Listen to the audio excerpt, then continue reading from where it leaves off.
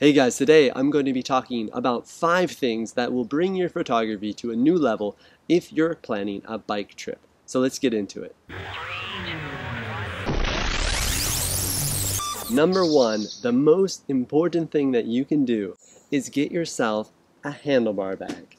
Now, I got this the day before we left on a 2-week bike tour, and I think without this bag, I would have taken maybe 10% of the photographs that I ended up taking.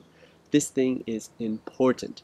Just imagine, you're riding your bike, you can simply hop off your seat, pop open the bag, reach in, grab your camera, and snap off some shots. Now, without this bag, you would have to get off your bike, open up your panniers or your backpack, and it's just a hassle. I think being able to flip open a lid and grab your camera out and snap some photos makes it so much more likely that you will take photos on this trip. And if you're bringing your camera along, I mean, you want to be able to take photos whenever you want to. You don't want to feel like you're going to slow down the group or it's going to be a big hassle. So I think having this handlebar bag really was the highlight, the best thing I could have done with respect to photography on this bike trip. Number 2, put a UV filter on your lens. If you don't have it already, just do it. It's so easy. It's an extra piece of glass. You can get them for $5-10. Slap it on the front of that lens, and it'll act as another layer of protection. The reason to do this is because I would take your lens cap off in a situation like a bike tour. I basically left mine in the backpack at all times, and that kind of allowed me to tie in with that first point in the ease of taking photographs. When I reach into my handlebar bag and pull out my camera, I don't want to have to then take off the lens cap every time to snap the photo. The UV filter really enabled me to put it in the handlebar bag without so much worry that my lens will be scratched or something bad will happen. So that extra layer of protection is also an extra layer of comfort in your mind to kind of go with this quick access run and gun type photography, which you might be doing when you're on a tour and constantly in motion.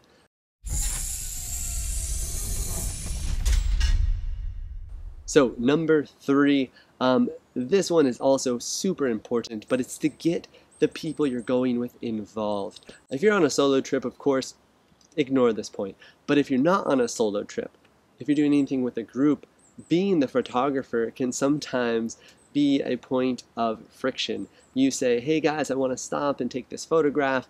Maybe your friends want to wait, maybe they don't, maybe they're tired of waiting because it's the 100th photograph you've taken on this trip. The point is to ease this tension in the group by including your friends from the get-go. So tell them, hey, I'm going to bring my camera on this trip. I'm going to take some epic photographs.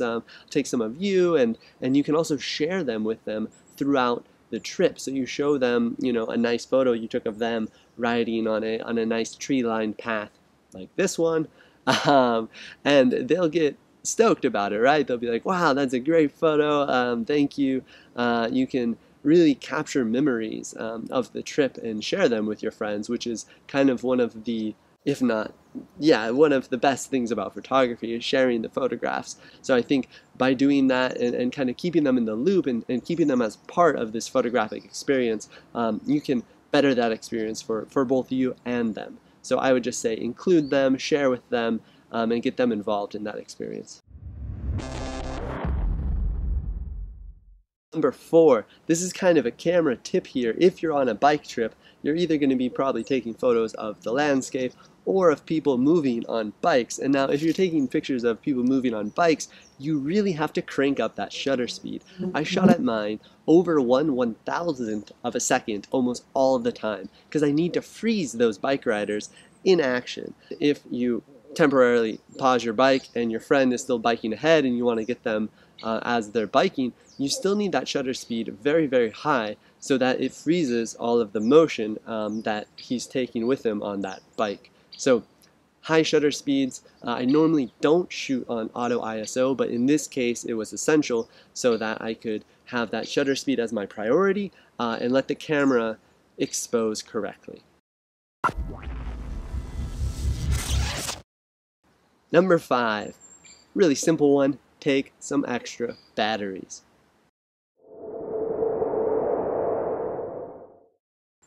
And a bonus tip for you guys.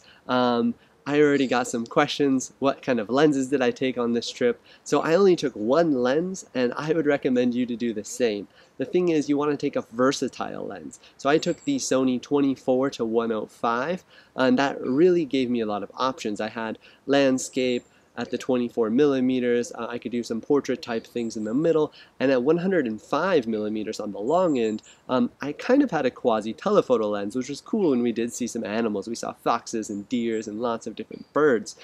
This was a 1,300-kilometer bike trip over 2 weeks through Austria, Czech Republic, Poland, and Germany. So it was a really cool trip, and there was a lot of cool things to take photos of. Having the Sony a7R III and that APS-C mode allowed me to then punch in even farther and really get more reach out of my lens. Again, this is one of the reasons I chose the R over the a7 III, which you could see in this video if you haven't already seen that video. Yeah, so I would say take that versatile lens. It wants to be compact, small, should be lightweight, and it should fit in your handlebar bag because you need that handlebar bag, trust me. Anyway, hope that helped you guys. If you're going on a tour, let me know where you're going. If you need any more tips, I'll be happy to help out if I can. Anyway, I'm going to show you now some photos from that trip. Enjoy them. Thanks for watching. Please subscribe if you haven't done that already, and give me that thumbs up if you enjoyed this content. See you guys.